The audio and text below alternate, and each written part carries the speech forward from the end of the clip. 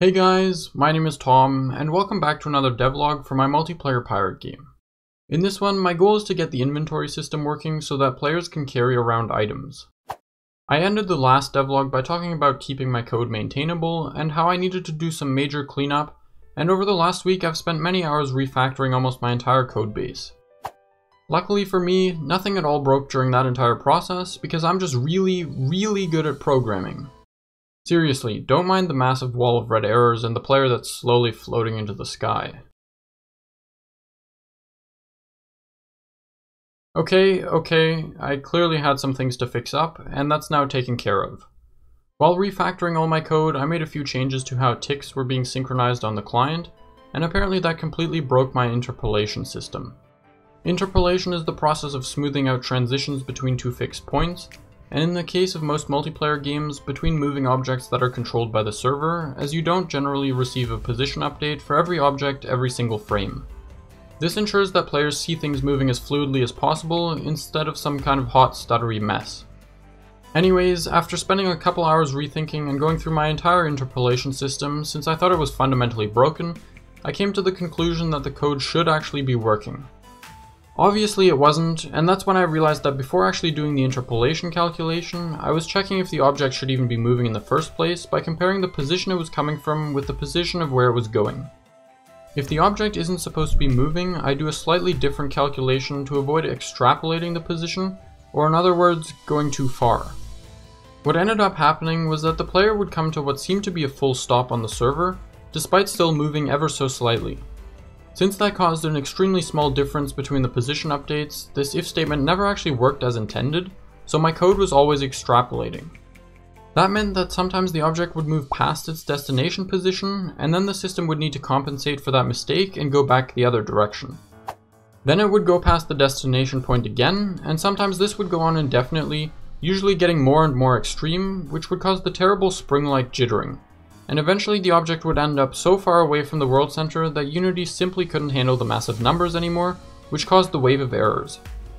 I fixed this whole problem by simply changing the condition in the if statement to check whether the two positions were within about 2 millimeters of each other, instead of checking if they were exactly identical. Yep, you heard that right. One line of code was causing all of those errors. Seriously, who wouldn't love programming? Not only did changing that single line of code prevent the error wave, but in combination with the change I made to the way ticks are synchronized, the interpolated movement is the smoothest it's ever been.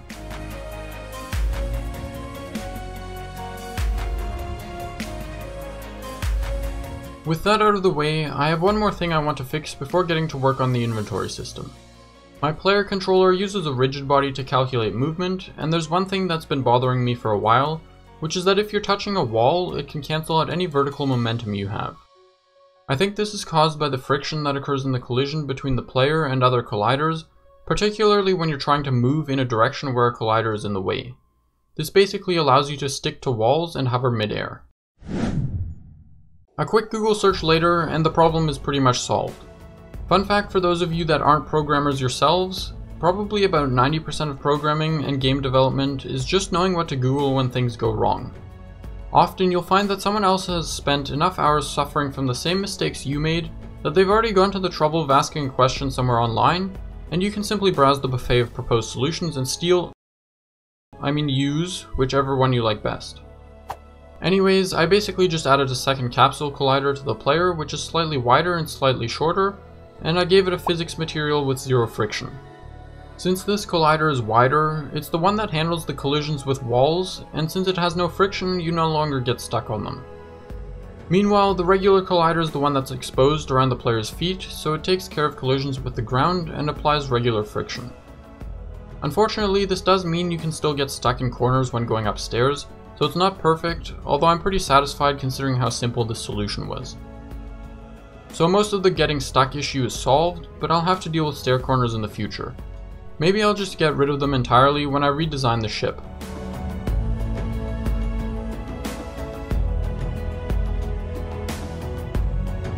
Okay, so it's a couple days later now, and I'm happy to report that we have a functioning inventory system, although it is still very basic at the moment. I also ended up implementing storage barrels, which currently still look like this, but we'll get that fixed up soon enough. I don't have anything in my inventory at the moment, but why don't we take a peek at what's in this breathtakingly beautiful, handcrafted barrel made of 100% ethically sourced palm wood. Let's see here, we have the ship's hull texture, which is the placeholder for planks, my logo is the placeholder for cannonballs, and would you look at that, a subscribe button. You should totally scroll down and click that, by the way. And while you're there, you might as well obliterate the like button and ring the notification bell too, right? Jokes and like button smashing aside though, clicking on any item in the barrel will automatically transfer it to your inventory, and that obviously works the other way around as well.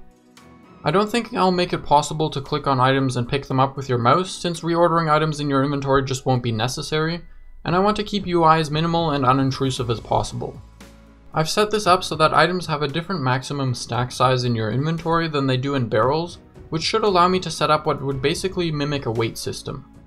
The lower the maximum inventory stack size an item has, the more space it essentially takes up. This does mean that in theory you could have your entire inventory full of cannonballs, but I think that extra flexibility might be nice.